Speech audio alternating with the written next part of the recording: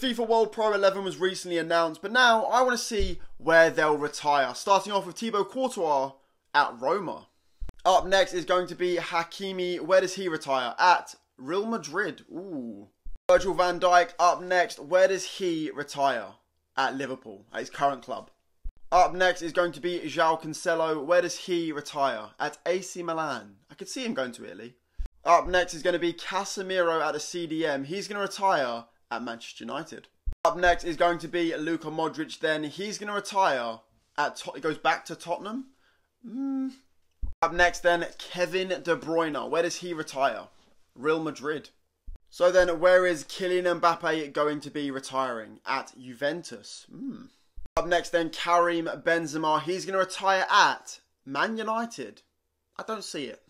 Up next then is going to be Erling Haaland. He's going to retire at Man City. And finally, Lionel Messi will retire at PSG. Ooh, so a lot of the same clubs, a lot of different clubs really.